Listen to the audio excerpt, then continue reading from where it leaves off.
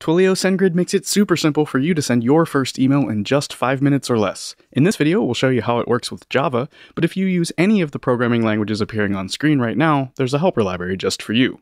Let's see how it works. Your app makes a post request to /mail/send in SendGrid, and SendGrid sends an email to your customer's email inbox. We'll start by creating an API key. Head into SendGrid and go under Settings to API Keys. Hit the Create API Key button and give it a name.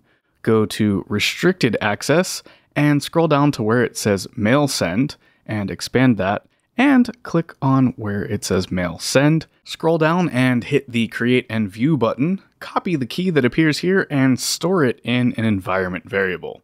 Inside of IntelliJ, I'm going to create a new project. You don't have to use IntelliJ, but what you do need to use to follow these steps is create a project that is Gradle capable. I'm going to turn on Use Auto Import for the Gradle build, and I'll name my project Send Email Java. Inside of my build.gradle file, I'll add a compile line here that adds the SendGrid helper library for Java.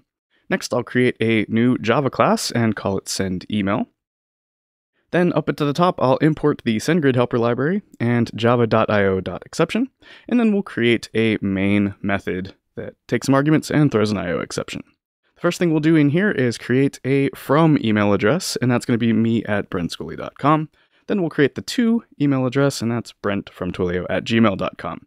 Next, we'll create a subject line for the email, which is sending with Twilio SendGrid is fun.